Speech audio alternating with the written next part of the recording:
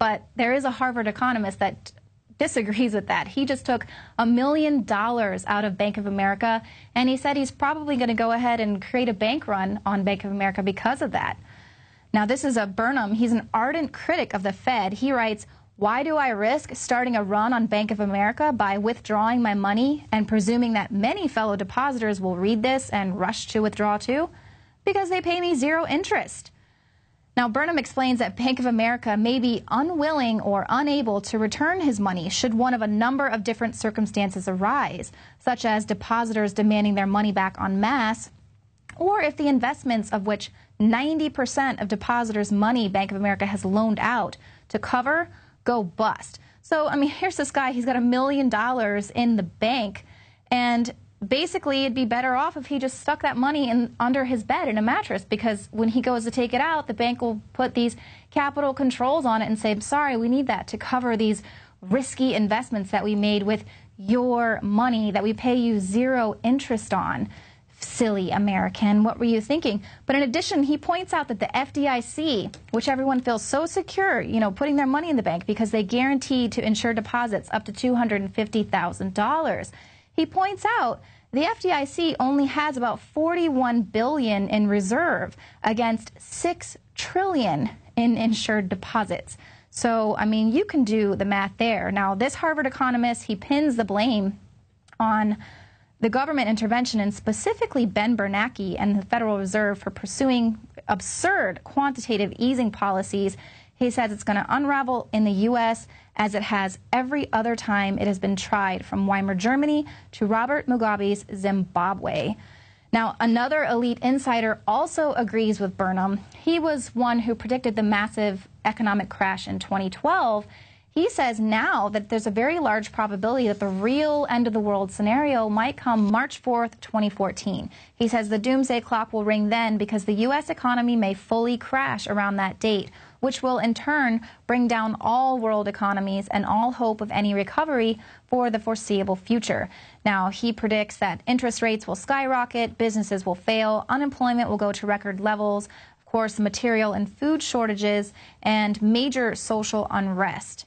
Now, he goes on to say that any wishful thinking that America is in a recovery and that things are getting better is an illusion, because a run on the bank would start suddenly, but it would snowball, build very quickly, and the rest of the world would fully crash along with us.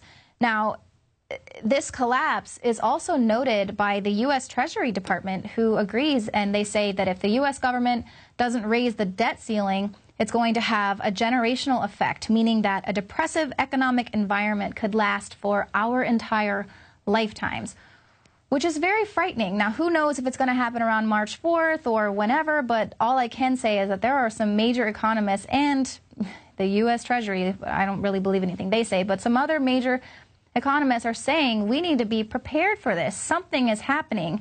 And if Burnham's words don't send a chill down your spine, they definitely should send a chill through the markets. We have seen the Dow Jones fall 1,000 points. And this has been since its height in December, which we haven't seen it fall more than 200 points in over a year. I mean, that's its moving average. So many believe that this is just the beginning of a major stock decline. Now, Peter Schiff says the crisis is imminent. I don't think Obama is going to finish his second term without the bottom dropping out. A stock market, the investors there are oblivious to these problems, and the global financial markets are also becoming extremely unstable. Now, for anyone who doesn't believe that we could see civil unrest here in America, like what these economists are talking about, just take a look at what happened in Seattle. People there were lighting things on fire, burning historical buildings, damaging buildings, throwing down street signs, going crazy because their team won the Super Bowl. I mean, they were acting crazy because of good news.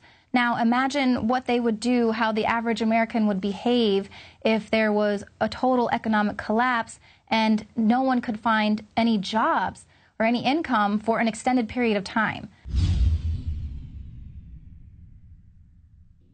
Alex Jones here to tell you about how you can help spread liberty worldwide while also enjoying what I have found to be the best tasting 100% organic coffee on the planet. For more than a decade, my favorite coffee has come from the high mountains of southern Mexico, where the Chiapas farmers grow their unique shade-grown Arabica beans. We have now managed to secure these sought-after beans in a highly customized blend. Discover and try a bag of the Patriot Blend 100% organic coffee at InfoWarsLife.com. This coffee gives you a long, smooth pick-me-up for hours without the headaches and heartburn that so many other coffees give me personally. Hands down, this is my favorite coffee, and it's taken us years to secure connections directly to the Chiapas Mexican farmers. Drop by the site today, order a bag or two, and I don't think you're going to be disappointed. Available in original or with our Immune Support Infusion Blend. You will be supporting a free press, all the while enjoying a truly great-tasting cup of my favorite coffee. Available at InfoWarsLife.com.